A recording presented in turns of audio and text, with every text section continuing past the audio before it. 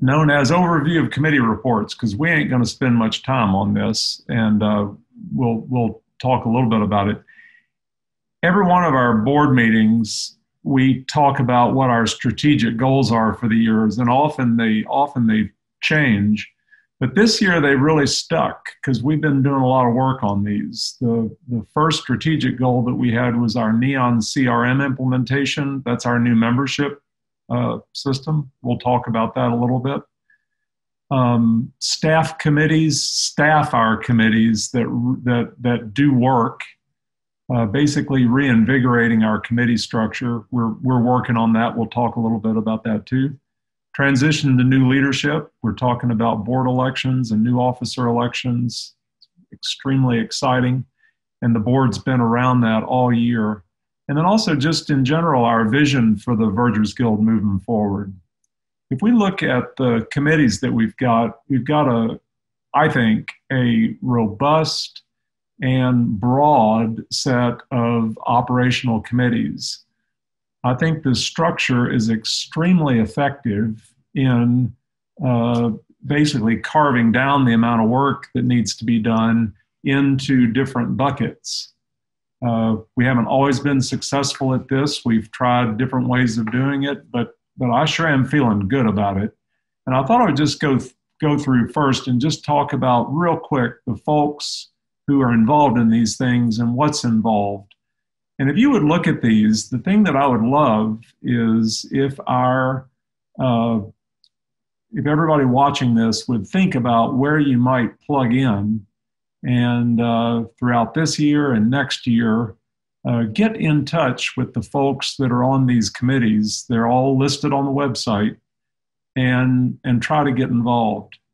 The annual conference is headed by John Whitaker, who is vice president, and that's a typical role of the vice president to do the annual conferences. And John's going to have our next report, so I'm not going to steal any of his thunder, but I can't wait to hear from John. Our chapters, as most of you probably know, some may not, we have about 15 or so chapters of the Vergers Guild that are aligned with dioceses throughout the Episcopal Church and dioceses worldwide. Now, we don't have any chapters that are worldwide, but if we did, it would be exciting. The thing that we love about chapters is it's the idea of putting some responsibility in the hands of the diocese for some of the work that the Guild does. And we've thought about helping maintain our membership lists on the diocesan level and having chapter support for that. Right now, the chair of that is open. We've got Richard Parker and Rich Lamlin. I don't know if they're here. I think Rich Lamlin is here. We're chairs of this together for years, and we've still been looking for somebody to pick up the mantle on this. But it actually is, I think, a very, very cool committee.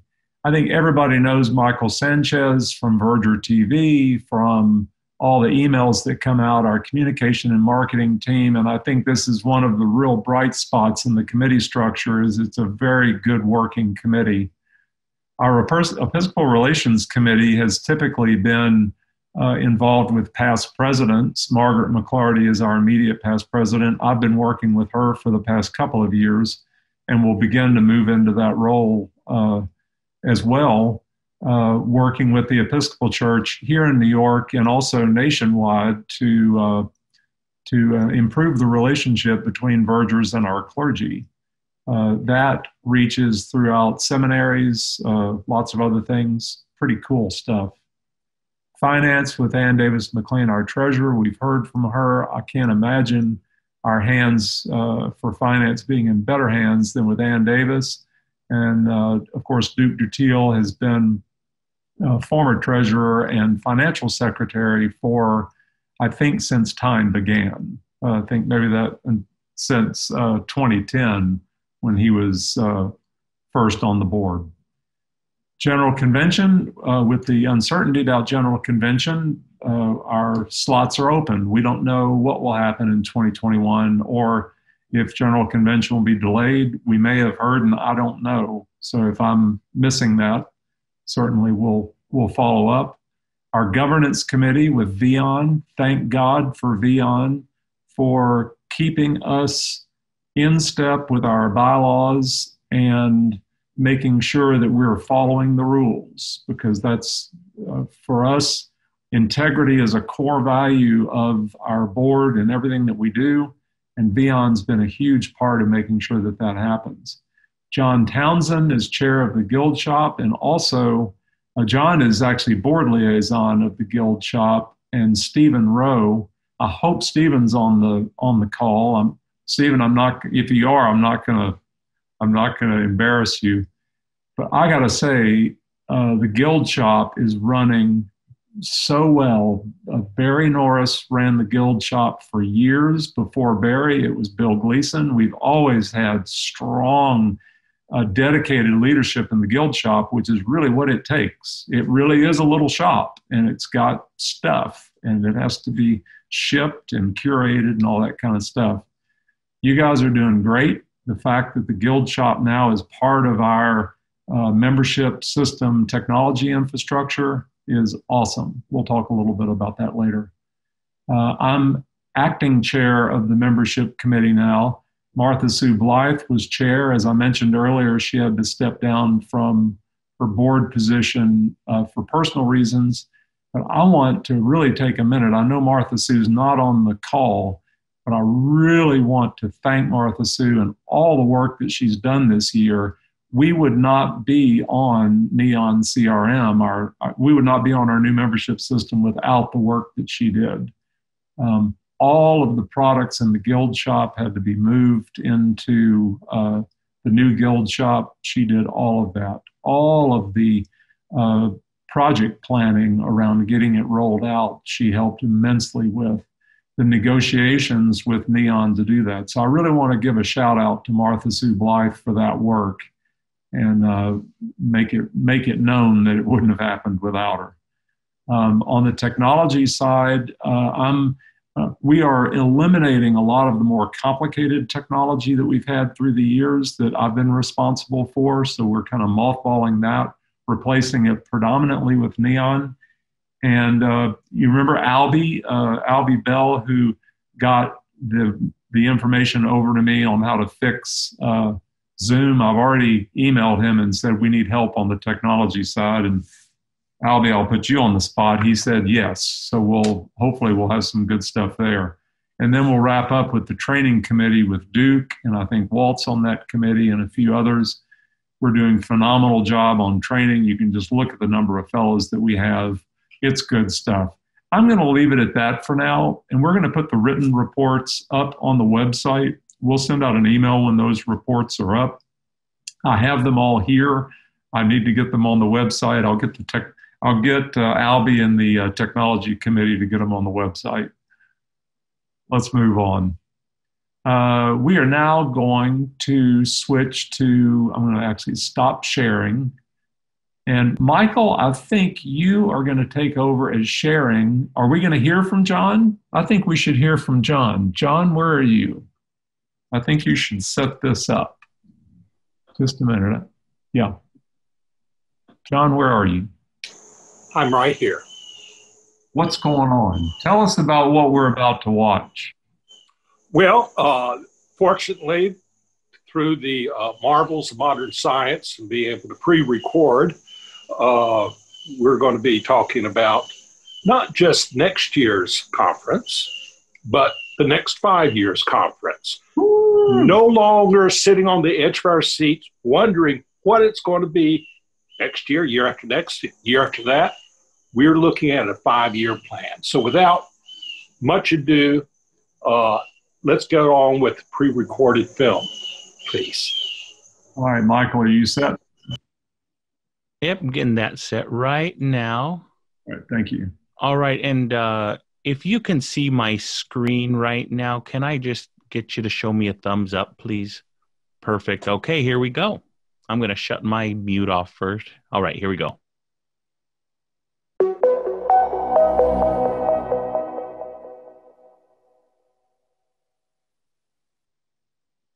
Hello, my name is John Whitaker, and I'm your Vergers Guild Vice President. I'm here today to talk to you about future conference sites for the Guild for the next few years to come. But first, let me offer to you my concern and prayers for those of you who may have been affected by the pandemic this year, to those of you in the West who've been afflicted by the fires, and to those of you who have been affected by tropical storms in the South, and to those communities who have been torn with social unrest. We pray for the spirit of health and for brotherly love to prevail. We all look forward to the days when these conflicts, plagues, and natural disasters will be a faint memory. Saying that, with the hope and expectation that for 2021 and in the years following, we will be happier, healthier, and wiser. We have continued to plan and organize venues for the Verger Guild's conferences for the next 5 years.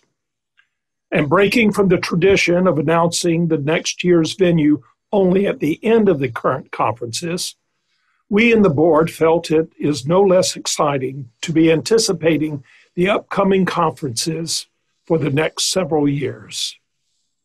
We've never planned this far out before, but in doing so, it is our hope that this will allow you and the conference hosts to better plan for the future. And having the annual meeting available by virtual means, such as Zoom, we can increase overall participation and involvement for those who cannot be physically there. Oh, the things that we have learned this year. So without further ado, the conference site for the 2021 is really no surprise. Seattle. Diane Carlisle and her conference host team have done a wonderful job in having a dry run this year, and they will polish and perfect the conference for 2021. So we don't have to miss the flying fish at Pike Place Market or a cup of joe on the Puget Sound. Looking forward to clear skies, and the only smoked item is to be the seafood.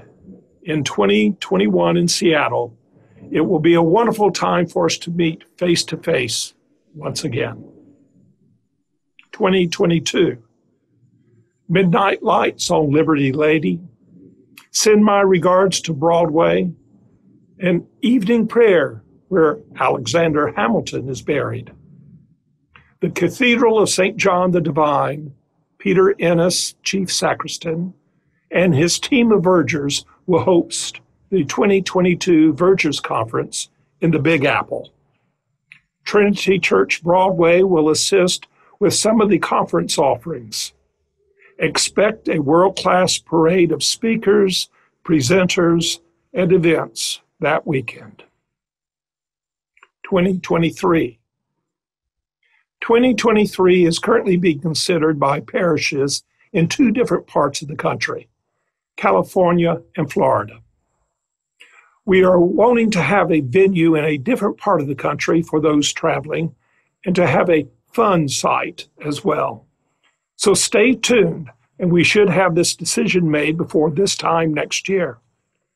If you have a company of vergers in one of those 2 states and would like to host this event, please contact me through the Verger Guild before this Thanksgiving, please. 2024. Don't tell me you can't get there from here. Lobster rolls and chowder bowls. Anybody? The beautiful Diocese of Southeast Maine will be hosting our 2024 Vergers Conference. Thank you, Earl Hendon, for putting together the host committee for the 2024 conference. Looking forward to that warm Maine hospitality and those cool, clear evenings. 2025. The Vergers Conference for 2025 will bring us to the heart of our country on the 30th anniversary of an event that rent the heart of everyone in our country. For this conference, we will enjoy in our community, in our coming together in fellowship, and we will plumb the depth of our faith in our church and in our country when we meet in Oklahoma City. The city will be having a special commemoration on this anniversary year, and the conference host, Darren Herndon, will be starting to piece together this conference together over the next couple of years. This should be a truly moving and meaningful conference year. So that concludes our report. So to recap, 2021 Seattle, 2022 New York City, 2023 to be decided California or Florida, 2024 Southeast Maine, 2025 Oklahoma City. If you wish to help these conference hosts in their respective conference preparations, I'm sure it will be greatly appreciated. And when those conference hosts reach out to you, please do all you can to help. Thank you.